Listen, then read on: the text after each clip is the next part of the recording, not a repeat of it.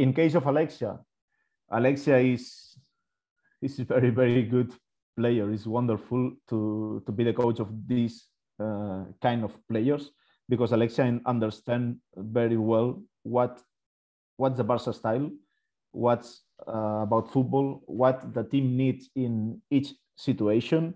And she's a player that she plays, but she help the other players play better.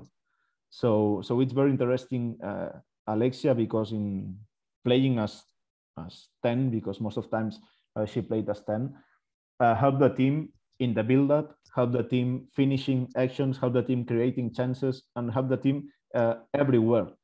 Not only with the ball, also without the ball, and also with the instructions she says to the teammates.